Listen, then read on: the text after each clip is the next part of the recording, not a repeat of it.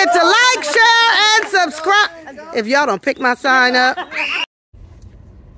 Hello, everyone, and welcome back to Psychology Eats. So what's eating you?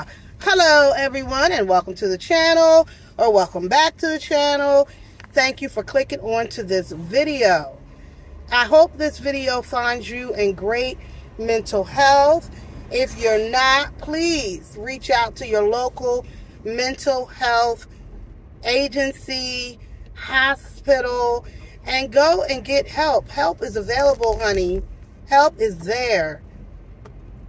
So, you read the title and you saw the thumbnail. Listen, I want to talk a little bit about the latest school shooting. Now, I want to look at it from the side of mental health of the shooter. And so, although, you know, of course, everyone is filled with hurt and anger and pain about his decision and what he did, it's important to look at the facts prior to his action, and was there any way to prevent him from doing what he did in the school? And also for other, you know, children who did the same act. So, he is, according to the news, this is all alleged and what I've heard over the internet and over different news stations. And so, he is 14 years old. So, as a 14-year-old in this country, you have a 14-year-old has the right to make decisions about their mental health. And so, if it was, you know, school guidance or, according to the news, check the there laws in your was, state. this kid was being watched by the FBI or whatever, or he had already made threats to the school. And so, usually what happens is, if a kid makes a threat like that, you know, CPS is called, or the parents are told to take the kid to see a mental health professional.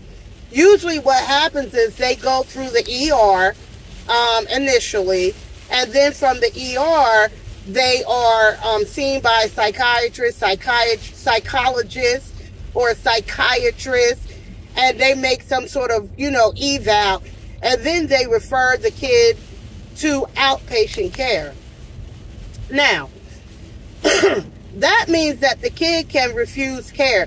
He can refuse even doctor recommendations. At 14 years old, a child, because they still a child, can make their own mental health decisions.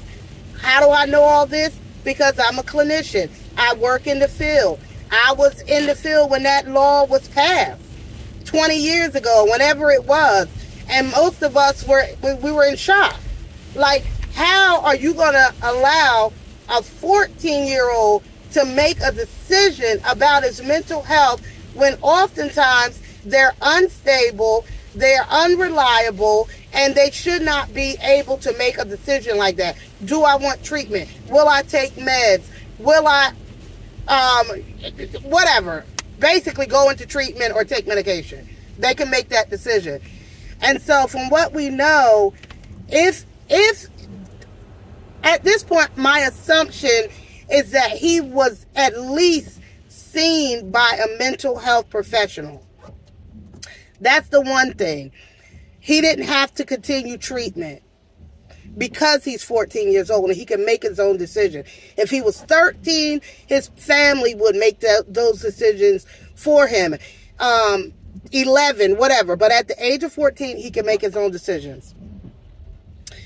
The next issue is the weapon. So now his dad is charged with the same crimes at a different level, but at basically the same crimes as the son, because the father purchased the weapons. Now, it depends on where you are, where you live, what law enforcement says. As soon as that kid was on the radar for mental illness or some sort of mental health crisis, every weapon in that house should have been removed. They should have been removed. But here we go with people's right to bear arms. And so if the dad had these weapons in the home and he's like, well, I bought them, they're my weapons, I don't want them removed, although it's common sense. You have a child who's already stated that he was going to do something in the school. He was going to shoot up the school. He's verbalized that. Common sense, Dad, would have been to have all weapons removed from the house. Not only for your safety, safety of your kid, and safety of other people. And that's why parents are being called to the carpet, and parents who allow these weapons to be in their home when their child has been, it's been analyzed, your child has verbalized that they have thoughts of hurting other people or themselves. Those weapons should be immediately removed from the home. It's the same way that if you're on probation or parole, you're not allowed to have weapons. And it should be the same. Like in some states, I know you can't purchase weapons, but why would you, Dad? Why would you purchase a weapon for a child? I don't know what came first. You purchased it, then the child said what he said. Like, either way, there should have been no weapons in the house. All right, that's neither here nor there. At this point, all we can do is learn from the mistakes of this family, and hopefully other families will not make the same mistake. If you have a child who has said that they're going to hurt themselves or someone else, and they have a plan to do it, there's no way you should have. Absolutely 100%, all weapons should not be in your home. Your child should not have access to weapons. Now, if your child goes out in the street and they get a weapon, that's not your fault, right? As a parent, you can't control somebody else's behavior. All we can do is if someone says they're endangering other people. The way our mental health system is set up, even if he said that he wasn't in a placement, I don't know if he went to prior placements. We don't know all of that history. All I know, if you put those two factors together, mental health, weapons, they don't go together. They just don't go together. And for that is why this father and future fathers and parents will pay the cost themselves if their child goes and does a mass shooting like this 14-year-old did.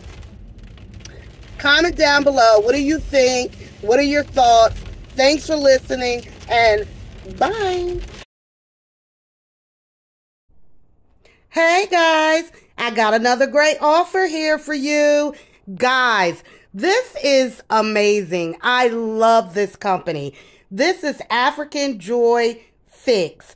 They create customized blessing videos. Guys, you can send these videos to anybody, anywhere. They will customize the video for you.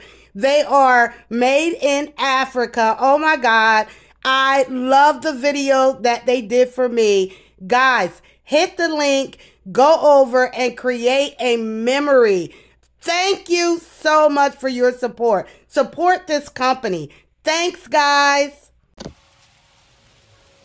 Congratulations. Congratulations. Psychology is. Psychology is. More.